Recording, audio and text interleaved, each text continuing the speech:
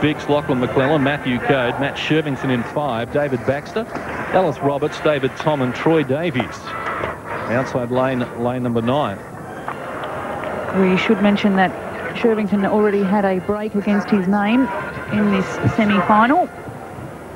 He's also got that left foot strap too. He rolled his ankle in training on Monday and certainly had a cloud over him as he came into these championships, and pretty impressively in the heats on Friday night. You've seen as Patrick Johnson steamed through to win the first semi-final.